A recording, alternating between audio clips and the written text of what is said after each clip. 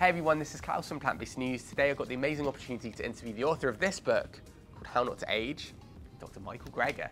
Ahead of the interview, I asked ChatGPT to list out the 10 most commonly cited strategies to reverse aging and increase longevity. And in this video, Dr. Greger fact checks ChatGPT. I hope you enjoy.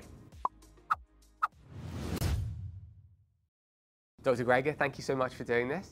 So what I want to do is go through 10 things ChatGPT brings up as methods and strategies to increase longevity and reverse aging. So you're going to be the fact checker. Okay. One of the things ChatGPT said is moderate alcohol consumption. Does this help longevity? Ah, outrageous. No, that's total bullshit. So that's what we used to think. And so, you know, I think ChatGPT is a few years back. I don't know how, but yeah, so we used to think, there's something called the famous J curve, where the people that lived the longest, lowest overall mortality, were not the teetotalers at 0, but were actually those who had moderate alcohol consumption. The reason many people aren't drinking is because they got sick. So the reason that, you know, that so-called non-drinkers have higher liver cirrhosis rates than people who drink, how does that make any sense? Why they're not drinking? Because they got liver cirrhosis, right? So it's this reverse causation. If you actually just look at true lifelong abstainers, and you remove that statistical artifact, the so-called sick quitter effect, the reason why sometimes people that quit smoking actually die sooner than those that continue to smoke, it's because smoking made them, that's why they quit. It's because they got a horrible disease. If you control for the sick quitter effect, then you just see a straight line increase with more alcohol, the more disease, with no apparent protection from a low intake. So alcohol is a carcinogen, increases the risk of cancer, and so ideally the optimum amount of alcohol is 0. ChatGPT is wrong. So number 2, praying and meditation. Do these help longevity? I don't know where ChatGPT is getting this from. Maybe Dr. Ornish.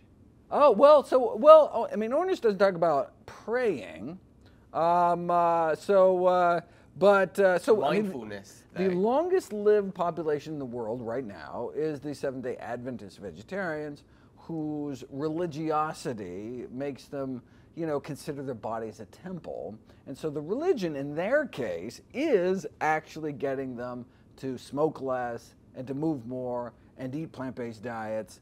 And so it's not the praying per se, but their religiosity is making them, you know, have better lifestyles. So it's no direct benefit. Though the meditation literature is interesting. So if you look at some aging indicators like telomere length, which is one of the anti-aging pathways I talk about in the book, long-term meditators, those who have tens of thousands of hours of meditation under the belt, do tend to have longer telomeres, which is a kind of a proxy for slowed cellular aging compared to non-meditators. The problem is that's an observational study, right? You didn't randomize people to meditate for tens of thousands of hours or not. I mean, so there's many, so is it the meditation itself, or is there something about people who meditate that makes them more likely to have healthier lifestyle characteristics? So, if you look at like meditation teachers, at least half of them are eating plant-based diets. And so, well, no problem. I mean, no wonder you look at the health indices of long-term meditators. Well, of course they're going to be doing better if they're eating healthier. And so short-term interventional trials do not show this benefit. So you randomize people to meditate for a few hours and you actually don't see any kind of slowing of aging. But look, critics of that literature can be like, yeah, well, obviously a few hours isn't going to do anything. And we just don't have those long-term interventional studies to really prove cause and effect with meditation. Look, but it can have other benefits, stress reduction, you know, also, so I'm not, nothing against, but in terms of longevity, you're going to live longer if you meditate, something that we have not yet established. I don't necessarily think it's about the praying, but I think maybe what it's getting at, as Dean Ornish said, is purpose. Because I think it goes without saying what we're doing keeps us going every day, right? And gives us that motivation to just keep on doing what we're doing. Oh, I mean, it gets me up in the morning. It keeps me going. But whether it's going to keep me going on the planet Earth is yet to be decided. So number 3, according to ChatGPT, is quality sleep. What's your take? Oh, well, that's actually one of the surprises I ran into in the book, and so not necessarily. So actually, those who sleep more than 9 hours a night actually live shorter lives than those who sleep less than 7 hours a night or less than 5 hours a night. But of course, you can imagine these as observational data. It's not like we're randomizing people to sleep different hours. And you can imagine the confounding factors. Who sleeps long? People without a job. So maybe the lower socioeconomic status. People who are depressed. People who are sick, not getting out of bed. So you can see it could be, reverse causation, right? But there certainly are benefits to getting, so there is interventional cause and effect evidence of sleeping, particularly when it comes to immunity. So you can drip cold virus, rhinovirus, into people's noses, and if they've been getting more than 7 hours of sleep a night, they're 5 times less likely to come down with a cold than those sleeping less than 5 hours a night. They all 100% got infected. They literally had the virus dripped in their nose, but most of the people who were getting enough sleep didn't even have a sniffle, didn't even experience anything because their immune system so whacked the virus that they didn't even have any symptoms at all. And so the reason perhaps that may actually not translate into longevity is, pneumonia typically falls down kind of the second half of the top 10 killers. And so it just may kind of wash out.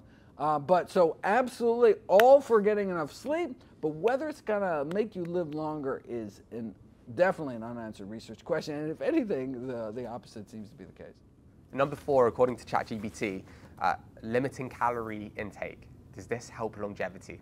Well, so it certainly does in rodents. But the benefits of calorie restriction appear to be due to protein restriction. So you're cutting down their diets, and so it's not the fact that they're cutting down on calories eating smaller portions, but that they're actually getting less protein. In fact, specific amino acids like methionine found actually concentrated in animal products. So it's reducing reducing excess protein intake that is actually appears to be responsible for the longevity in the few kind of rodent models where you see this benefit. You don't see it across the board in animals. You don't even see it across the board in rodents. And so whether or not this is actually going to translate into people, we're not sure. There was a randomized controlled trial over years called the Calorie trial, which showed extraordinary benefits of people restricting calories, even 12%. That's like skipping a piece of pie every day. But these were normal weight individuals. In the United States, normal weight means overweight. So there are overweight people losing weight, restricting calories. Of course they're going to have benefits. But so it doesn't necessarily inform us whether someone who's actually ideal weight, restricting calories further, whether that's going to help or not. What about regular exercise, regular physical activity? Surely this is correct. Surely this is correct. Actually, it's extremely controversial in the medical literature whether physical activity is actually going to make you live longer or whether it's just the genetic predisposition to exercise that actually makes you live longer. And how you determine that is you take identical twins, same genetics, and one vigorously exercises, the other not. So who's going to live longer? Obviously the person vigorously exercises, and it's not true. It doesn't come out that way. So it's the genetic predisposition. So people that exercise absolutely live longer. But is it the exercise or is the fact these genetic predisposition to exercise that does it? And that actually may be the case. However, what's not controversial is the extraordinary health span benefits of exercise. Decreasing your risk, exercise improves so many aspects of one's health, but whether it's actually going to make you live longer is surprisingly controversial. Number 6, telomere extension treatments. So telomere extension treatments, what is the telomere extension treatment? The first time we ever saw an extension of telomeres was Dr. Dean Ornish, along with Elizabeth Blackburn, who got a Nobel Prize in Medicine for her discovery of this enzyme that actually extended one's telomeres. How do you boost that enzyme and actually translate out that into longer telomeres? A plant-based diet and lifestyle is the first thing ever shown to be able to do that. So that's one of the ways that we can slow down cellular aging is by eating healthy. Next up, intermittent fasting. Oh, that's really interesting. Do you give any credibility to the idea that this increases longevity? So there was a study about 50 years ago that randomized individuals in Spain in a senior center to kind of have alternate day modified fasting. And those randomized to that group didn't live longer, but did have significantly lower hospitalization rates. However, it's not clear whether or not the person running the study, who was the head of the senior center, was the one who decided who went to the hospital or not, and maybe, whether consciously or unconsciously, that could have introduced bias into the study. Because I think it's pretty common a judgment from society that if you intermittent fast, it's good for health and good for longevity, no? Well, I mean, we just don't have good data. I mean, but you can definitely get benefits from early time restricted feeding, for example. Restricting one's daily feeding window to 12 hours or less, and ideally, that's earlier rather than later. If we skip any meal, we're skipping supper, not breakfast. Ideally, breakfast or lunch should be the biggest meal of the day. We should try to shove as many calories earlier in the day as possible. For health span benefits, thanks to our circadian rhythms, but we don't have data on longevity yet. Okay, next one is going to be interesting. The ketogenic diet for brain aging. It says the claim that high-fat, low-carbohydrate ketogenic diet can improve cognitive function and slow down brain aging. Is this true? Maybe ChatGPT needs something for their brain. That's ridiculous. I mean, so if you have, intractable pediatric epilepsy, which is resistant to drugs, I mean, there's certain medical conditions in which ketogenic diets can be helpful, but of course they suffer these horrible health consequences of being put on ketogenic diets. But if the alternative is seizing all day, then you can, certainly justify it. But yeah, it makes absolutely no difference. If we want to protect our mind, we want to protect against cognitive decline, protect against dementia, there's a reason why people who eat plant-based diets long-term up to 3 times less likely to become demented later in life. Is because what's good for our heart is good for our heads, because the buildup of atherosclerotic plaque in our intracranial arteries, our arteries in our head, plays a role in the development of Alzheimer's disease. In fact, what is the Alzheimer's gene, ApoE4?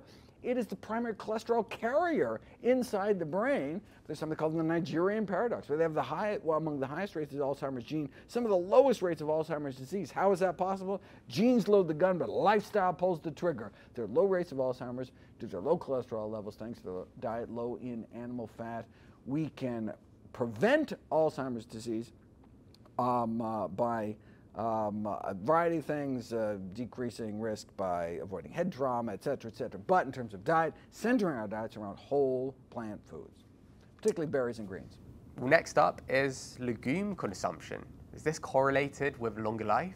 Thank you, ChatGPT. We finally got something here. The blue zone. So only about 25% of the difference in lifespan between people, based on studies of identical twins, is to do with genetics. So what can we do over the majority of which we have some control? The blue zones, these areas of extraordinary longevity around the world, they have up to 10 times the rate of centenarians. Those are reached to be 100. What do they all share in common? They center their diets around whole plant foods, and with legumes, the primary source of protein. And finally, number 10, ChatGPT does acknowledge that a plant-based diet can contribute to reversing aging. Nice! Is that 100% correct? It's 100%. Not only do people eating healthier live longer, but can actually slow down aging. We have both observational evidence and interventional data where we take hundreds of people, randomize them to either a diet centered around plant foods, or to exercise, or to nothing. And though sadly exercise alone did not slow down the rate of aging, those randomized to the plant-based dietary intervention group had a significant slowing of biological aging. And in less than 1 minute, can you just convince anybody watching this that one of the most effective things that they can do to increase longevity and reverse aging is to adopt a plant-based diet? Look, the good news is we have tremendous power over our health testing and longevity. The vast majority of premature death and disability is preventable with a plant-based diet and healthy lifestyle. And why is that the case? Well, because we're slowing down each of the 11 pathways of aging, which I talk about in part 1. We are adopting the diet that's associated with longevity, according to the blue zones, 150 dietary surveys.